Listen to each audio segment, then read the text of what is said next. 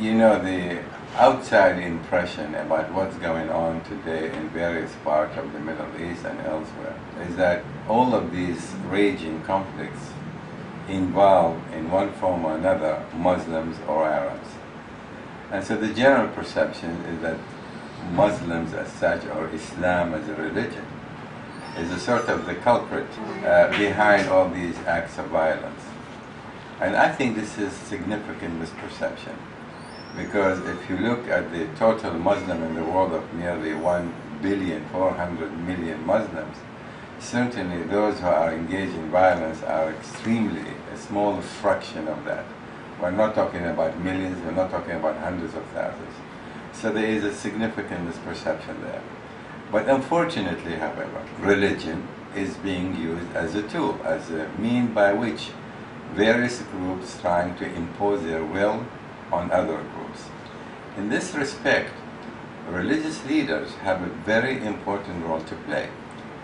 And that is, if you ask what this religion is all about, be that Islam, be that Judaism or Christianity, is to project compassion, brotherhood, understanding, amity, peace. This is what religion is all about, and that's what should be promoted. When religious leaders, however, assume a political position, it becomes a major problem. That is, when you mix politics with religion, then the borderline not only becomes a blur, but becomes dangerous, because how do you really reconcile that? I am not suggesting that you cannot reconcile politics with Islam. Yes, of course you can. But that is where it is tricky, that you're going to require someone with vision, somebody with understanding and respect those who are faithful to their religion. On the same token, also begin and to understand that politics is also a tool by which to serve the community. Turkey provides perhaps a good example, but even Turkey itself is not there yet. But it can show that the possibilities are there, and the religious leader ought to play a significant role in trying to promote the concept that Islam and politics and democracy are not contradictory, but rather can be consistent.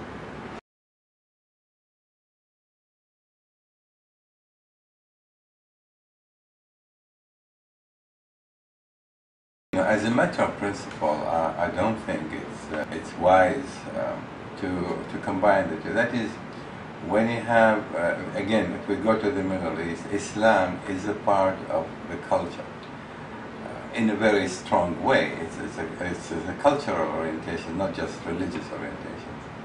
Whereas in the West, religion has assumed gradually second place. So in the United States, the revival of religious movement and conservatism, I don't think it's healthy for the United States, because we are a different kind of power. We have a constitution that it is based on different kind of political precepts. Religion is important, but there's a clear rule in the United States, a separation between the religion and state. And that is very important to keep in mind. The moment you have a candidate who tries to use religion as a tool by which he or she advance their political objective, that is a dangerous situation and ought to be carefully dealt with. Because in the final analysis, the United States in particular ought not to fall into this kind of trap, because it's a no-win situation. So I think the Romney, who is the presumed the candidate for the Republican Party, may have used religion a bit too much, and he ought to be careful, because I think this may even backfire against him in the end, should he not steer a more middle course than he has taken thus far.